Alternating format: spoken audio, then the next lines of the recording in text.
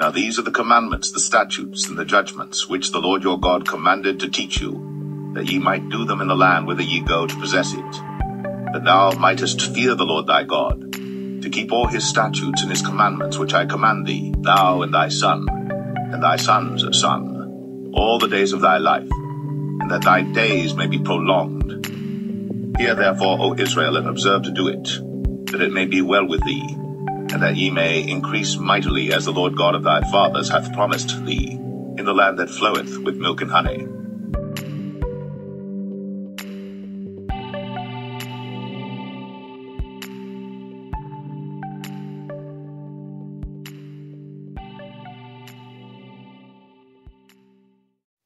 As the Most High continued to reveal truth to us, it is important for Israelites to focus on establishing a personal relationship with the Most High and repentance. If you don't learn anything else in this awakening, make sure to learn and take heed to repentance and strengthening your relationship with the Most High. By following those two principles, repentance and a personal relationship, no weapon that is formed against you shall prosper. No weapon that is formed against thee shall prosper, and every tongue that shall rise against thee in judgment thou shalt condemn. This is the heritage of the servants of the Lord, and their righteousness is of me, saith the Lord. To see the words of the Most High come alive to change your life, you must trust the Most High and believe in his words. When the kingdom of darkness come against you, it is your heritage as a servant of the Most High to overcome their wickedness. It is important to know what the Most High promised his people. The scriptures reveal to us that your enemies will gather against you. The scriptures did not say your enemies would become your allies and friends. The scriptures clearly said your oppressors, the kingdom of darkness, the serpent seed, and the indigenous black people who pledged their allegiance to Satan will surely gather. The scripture said when they gather against you, they would fall. Behold, they shall surely gather together, but not by me. Whosoever shall gather together against thee shall fall for thy sake. The reason your enemies would fall when the people of the Most High are in line with his statutes, commandments, and laws, it brings the power of the Most High into their lives. Repentance brings forth obedience. Obedience brings forth righteousness. The scripture said, I have never seen the righteous forsaken. The scriptures also made it known that the Most High's righteousness would establish you. I have been young, and now am old, yet have I not seen the righteous forsaken, nor his seed begging bread. In righteousness shalt thou be established. Thou shalt be far from oppression, for thou shalt not fear, and from terror, for it shall not come near thee. Israelites, when you're in line with the words of the Most High and doing his will for your life, the enemy will come against you, but they will not prevail. The devil will flee before you 7 ways.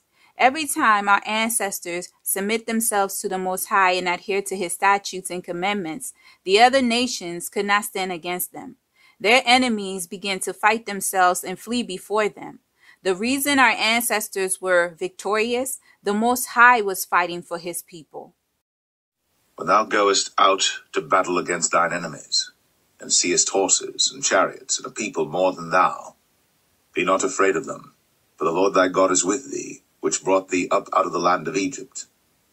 And it shall be, when you are come nigh unto the battle, that the priest shall approach and speak unto the people, and shall say unto them, Hear, O Israel, ye approach this day unto battle against your enemies. Let not your hearts faint, fear not, and do not tremble, neither be ye terrified because of them. For the Lord your God is he that goeth with you, to fight for you against your enemies, to save you. Righteousness bring the power of the Most High into your life. The Most High do not want to see any of his people perish. I have read comments where some Israelites question the Most High's motives. Some would ask, why would the Most High allow pain and suffering into his people's lives if the Israelites are loved by him and viewed as the apple of his eyes? The scripture said, you should not test the Most High, nor question his authority. Ye shall not tempt the Lord your God, as ye tempted him in Massah. Nay, but, O man, who art thou, that repliest against God? Shall the thing formed say to him that formed it, Why hast thou made me thus? In every generation, including this generation, the Most High say to his people, follow my statutes and commandments. The Most High went on to say to his people, if you do what is right, obeying the statutes, commandments, and laws, everything would go well for you. Ye shall diligently keep the commandments of the Lord your God and his testimonies and his statutes, which he hath commanded thee. And thou shalt do that which is right and good in the sight of the Lord, that it may be well with thee, and that thou mayest go in and possess the good land which the Lord sware unto thy fathers. If everything is not going well, it is because sin was found. I need every Israelite to understand the Most High is not punishing you or allowing your oppressors to come against you because you're innocent. Israelites and the indigenous Black people need to deal with the multitude of sins ravishing their communities. When you face your iniquities by repenting, you will begin to see the living word of the Most High manifest itself in your life. The Most High is not the one putting you in the situations you find yourselves in. Sin and iniquity cause you to be an astonishment, a byword, and viewed as less than a human in the beast system. And thou shalt become an astonishment, a proverb, and a byword among all nations whither the Lord shall lead thee. The Israelites and indigenous Black people collectively have a problem with accountability. If you're not taking responsibility for your actions, how are you repenting? Repentance is when you acknowledge your sins and stop engaging in the activities that is causing you to sin. If the indigenous Black people were truly repenting, the kingdom of darkness would not prevail against you, regardless of any generational curse running through your bloodline. Sin is the gateway to destruction. Sin gives the kingdom of darkness permission to enter your life. The synagogue of Satan is aware the only way to control a people that is stronger and loved by their Elohim is through sin. The workers of iniquity in the beast system give you all the tools you need to keep you in sin. The beast system is designed to give you all your heart desire to keep you in sin. Not too many Israelites are repenting in the beast system. Because they have been blinded with the lust of the world, in addition, some Israelites are deceived into believing the Most High approve of sinful behaviors through false doctrines. Because many have accepted and believed the various doctrines of devils in religion, as well as in the awakening from people who are led by the flesh, hell has enlarged itself. A lack of knowledge has accelerated the indigenous Black people's downfall. Therefore my people are gone into captivity, because they have no knowledge, and their honorable men are famished, and their multitude dried up with thirst. Therefore hell hath enlarged herself, and opened her mouth without measure, and their glory, and their multitude, and their pomp, and he that rejoiceth shall descend into it. Israelites and indigenous Black people, do not let the lust of the world blind your eyes. The money, the trends, materialism, vanity, and religion is not of the Most High, but of the kingdom of darkness. For all that is in the world, the lust of the flesh, and the lust of the eyes, and the pride of life, is not of the Father, but is of the world. The kingdom of darkness makes sin appealing to the eyes. Israelites, you must overcome the temptations of the world. Too many Israelites and indigenous Black people are comfortable, and the workers of iniquity shower them with everything their flesh desire. That is why so many do not care to know the truth. When you tell some Israelites their bloodline, culture, heritage, legacy, and name, they do not value the information because for them, the truth has not benefited them in any way. When they are in the beast culture, they are making the money they desire and getting the women and men they lust after. Repenting is not an option. They do not find value in the truth because the lies are satisfying their flesh. I hope you can begin to see why the scripture said broad is the road that leads to destruction. Enter ye in at the strait gate. For wide is the gate, and broad is the way that leadeth to destruction, and many there be which go in thereat. For the people who question, why does the Most High allow all this evil against his people? The Most High raised prophets and teachers. The Most High gave his people the scriptures and the Holy Spirit. The Most High used various methods to get his people's attention to save them. The awakening is a way the Most High is helping his people in this generation. It is up to the Israelites to listen and to obey his statutes and commandments. The Most High has sent many lifelines to his people that have been on life support to rescue them. If my people, which are called by my name, shall humble themselves, and pray, and seek my face, and turn from their wicked ways, then will I hear from heaven, and will forgive their sin, and will heal their land. The Most High is not allowing the evil to come against you. That is why he is trying to help you. It is your sins that is allowing all the evil against you. The Most High's conditions are simple. Humble yourselves, repent, pray, and seek my face. Israelites, do not let the workers of iniquity in the beast system make the Most High's commandments grievous. For this is the love of God, that we keep his commandments, and his commandments are not grievous. The kingdom of darkness has complicated the statutes, commandments, and laws of the Most High in religion. Confusion plagued religion. Organized religion is not of the Most High. If you want to see the presence of the Most High, you must repent. Repentance is the antidote needed to accelerate your recovery. For multiple generations in the beast system, the Israelites have been fighting their own battles. The workers of iniquity in religion deceive many to believe the Most High is battling with them through the false Messiah they accepted in religion. Despite accepting the Messiah, religion said is their Elohim in the flesh, the Israelites in the beast system remain oppressed. Earlier, you heard in the scriptures, if you follow the commandments of the Most High, everything would be well with you. And thou shalt do that which is right and good in the sight of the Lord, that it may be well with thee, and that thou mayest go in and possess the good land which the Lord sware unto thy fathers. The Israelites and the indigenous black people collectively are the most religious people compared to the other species of mankind. The word of the Most High said, everything will go well for you if you kept his commandments. If everything is not going well, sin was found.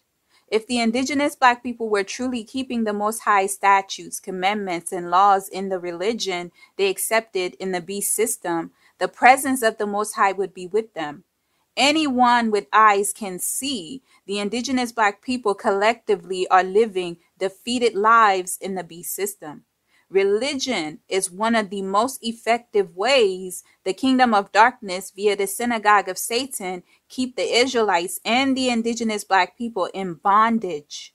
Most people do not know religion is idolatry. There is nothing spiritual about religion.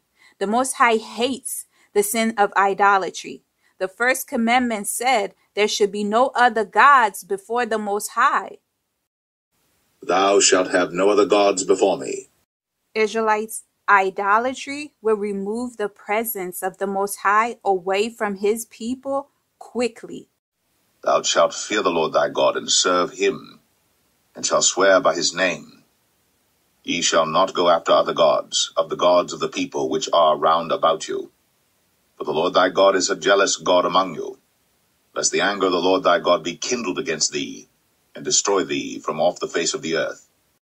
When the presence of the Most High depart from you, you become prey in the beast system. The kingdom of darkness gain full access to deceive you. The sin of idolatry is serious. Every time our ancestors lost a battle or they went into captivity, idolatry was the sin that led to their downfall. Today, there are many Israelites and indigenous black people who are proud members in the other species of mankind's religion, not knowing they have forsaken the Elohim of Israel. The kingdom of darkness used the synagogue of Satan to keep the indigenous black people in idol worship. The scriptures did say, in the land of their captivity, his people will serve other gods. And the Lord shall scatter thee among all people, from the one end of the earth even unto the other. And there thou shalt serve other gods, which neither thou nor thy fathers have known, even wood and stone. Idolatry was our ancestors' biggest problem, despite knowing their names, legacy, history, and bloodline. Our ancestors had the anointed prophets among them to teach them about the statutes and laws of the Most High. Yet the spirit of idolatry overtook them. Idolatry continued to be the number one sin among Israelites in this generation. Many Israelites do not realize they are in idolatry. Idol worship is a common practice in the beast culture. Many years ago, idolatry was hidden. Today, witches, warlocks, pagans everywhere proudly display their wickedness for all to see. The celebrity culture is idolatry. Inspiring to become like the influencers on social media is idolatry. Anything can become an idol. The scripture said, "For where your treasure is, there your heart be also." For where your treasure is, there will your heart be also. Israelites, you must guard your heart and your mind. When our ancestors obeyed the Most High's statutes and commandments, the Most High fought their battle. Today, there are many Israelites and indigenous Black people who obey the doctrines of religion and committed to the God religion said is the Elohim of Israel. Despite their zeal in religion, many are not living the life the Most High promised the righteous. The Most High said to repent. Religion said accept the Messiah. Which one is it? In those days came John the Baptist, preaching in the wilderness of Judea, and saying, Repent ye, for the kingdom of heaven is at hand. Let the Most High be true and every man a liar. The scripture said to repent. Repentance is the answer. So many Israelites and indigenous Black people say they do not know how to repent. Repentance is simply turning away from doing the activities that remove the presence of the Most High from your life.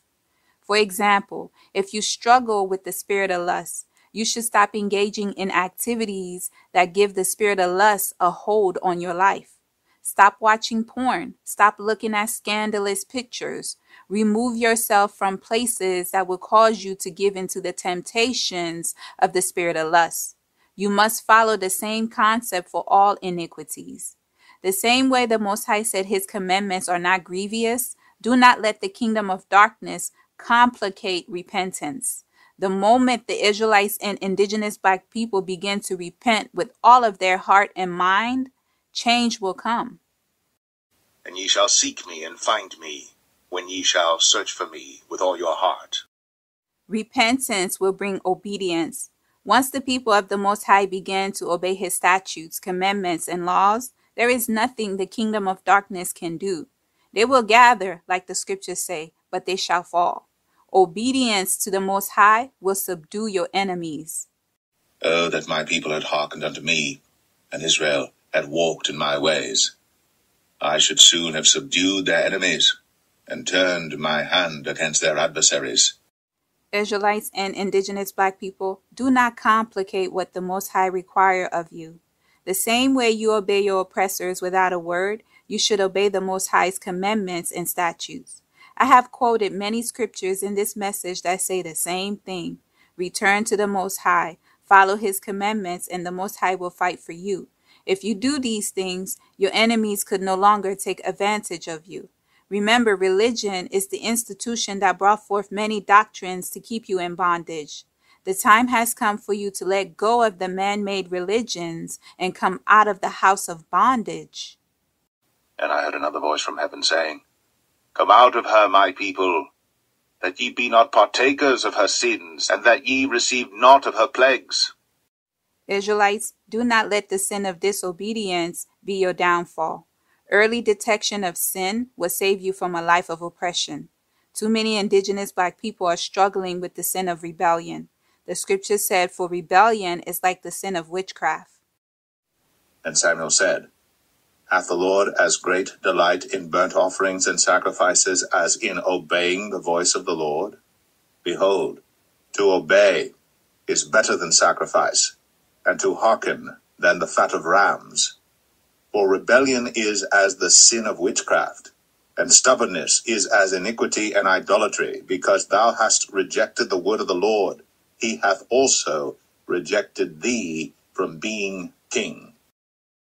For those who are unaware, witchcraft and idolatry goes hand in hand. You cannot have one without the other. Remember, idolatry is one of the Israelites' biggest sins.